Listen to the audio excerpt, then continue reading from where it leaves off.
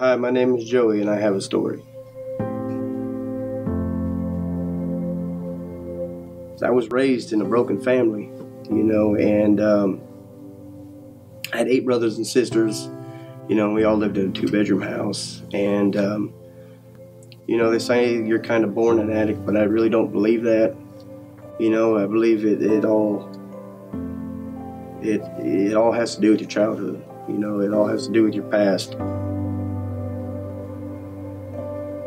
When I got to a teenager, it was the thing, was drinking and smoking pot, and then I got around the wrong crowd one night, and ended up getting sexually assaulted as a young teen, and for a long time I masked it over that, tried to fill the void, with drugs and alcohol because of the pain, and at first I went to questioning my sexuality, and questioning who I was as a person.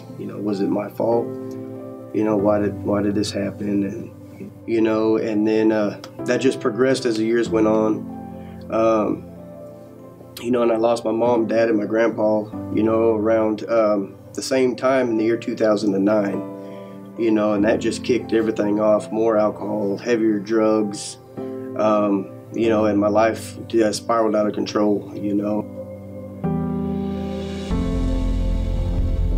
It was February 4th. That night, I've done enough drugs to blow up any human's heart. The next morning, I had my mind convinced that, something was wrong. I couldn't do enough drugs to make myself go away, and I couldn't mask it anymore. And,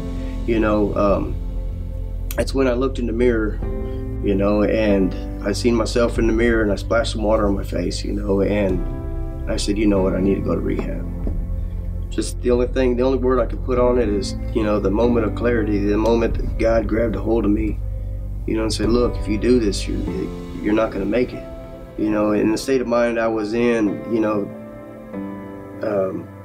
there was no want to go to rehab. It was the fact that God had pushed out and shut out all the drugs for that 5 minutes for me to look in the mirror and actually, walk out the door and jump in my car and drive. When I met Alfredo in rehab, he asked me about my Bible, and I looked down and he asked me if I ever read it, and I looked at him and I said, man, God ain't done nothing for me, and I flung my Bible across the room. And that's when the conversation went from quiet to really, he got angry about it, and he asked me, he said, what did God do to you? God ain't ever done nothing to you. God has been there for you. God's, he's held your hand through that. You may have let go of him and he never let go of you. And I had nothing I just, after he pulled off and started going with scriptures and he's doing this to the Bible and looking at me, and I'm just falling like a little baby.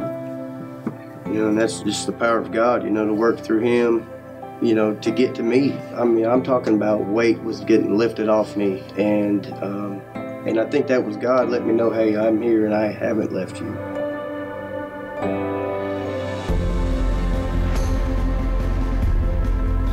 I think God uses me on a daily basis, and even if it's for reinsurance for other people. Like today, I was at a customer's house and they're real Christian people, and I don't know what's brought this conversation up, but my past come up, and I kind of told my story to this homeowner, and she said, wow, we'll pray for you, and and he was like, man, I really needed to hear that. I don't know if he wanted to admit it or not, but it was more or less reassurance that God's there, and God, God can change people.